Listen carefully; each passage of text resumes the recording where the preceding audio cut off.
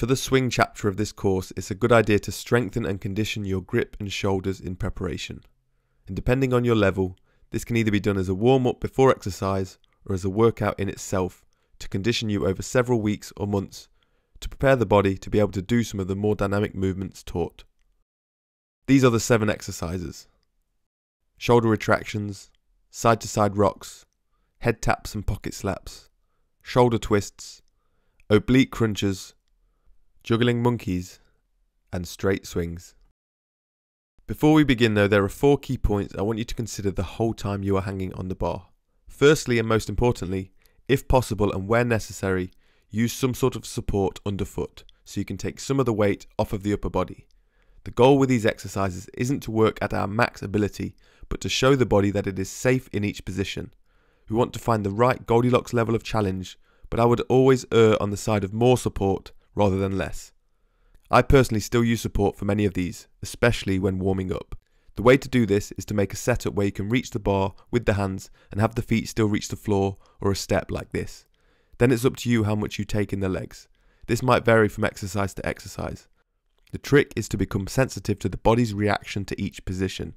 We don't ever want it to feel like it is locking up without our command, or straining on for dear life to complete the exercise. Secondly, focus on shoulder retraction by pulling them down and back as much as possible. The deeper we can pull our shoulders in, the more supported and safe they will be.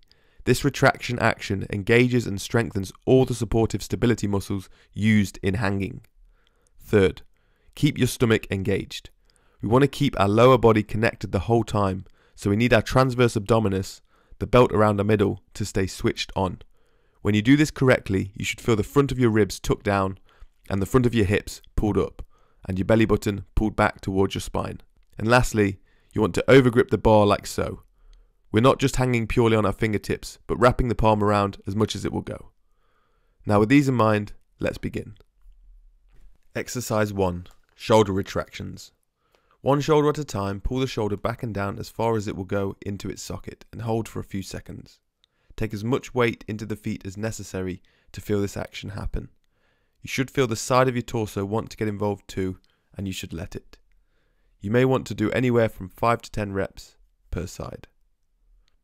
Side-to-side rocks.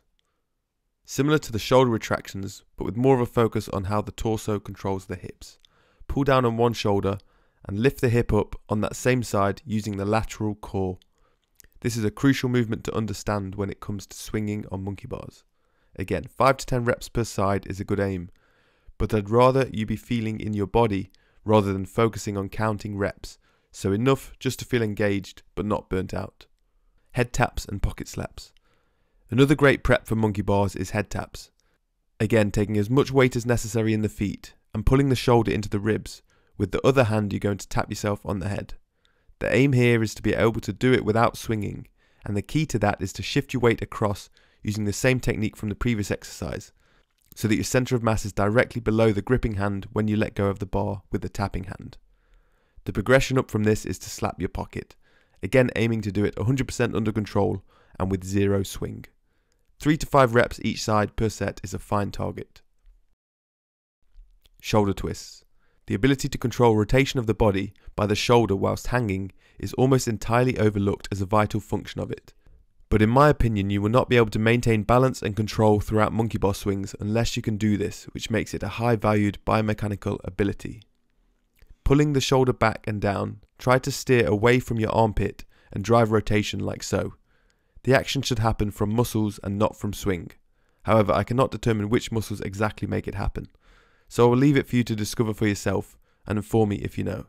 Once rotated all the way, try to rotate back to neutral and then change sides. Anywhere from 3 to 5 of these on each arm is great, with as much brakes or support as you need. Oblique crunches.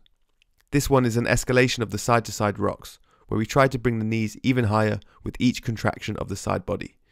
You can also combine it kind of like pocket slaps and touch your elbows to your knees like so. Again, 5 to 10 reps is good, but don't count, just feel. Monkey juggle. Using a tennis ball or a lacrosse ball like this, throw the ball up from one hand, swap grips and catch it with the other. You can do this with the feet down to begin, and then for those who are ready, try to attempt it purely from a hang like this.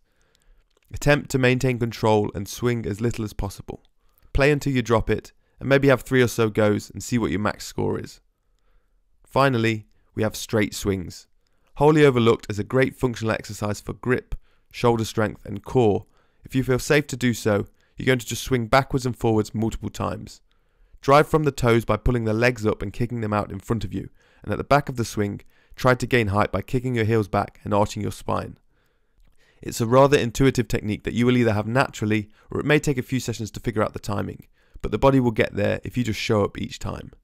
The main mistakes happen here when the upper body and the lower body are out of sync, and you can end up just flopping in place like this. Try to let the feet lead the body. The shoulders don't actually do much here. 5 to 10 swings is plenty per set. Programming. As mentioned, I'm very much in favour of intuitive programming for how your body feels, so just spend some time going through each exercise and take breaks from the bar as and when necessary. You could do 1 round as a warm-up or 2 to 3 rounds of it as a healthy, well-balanced workout in itself. Use support and feel free to edit and remove exercises or add your own too. As you do it, remember to revisit the 4 keys I listed at the start. Regress with support, pull your shoulders back and down, engage your core by tucking the ribs and lifting the hips, and overgrip the bar.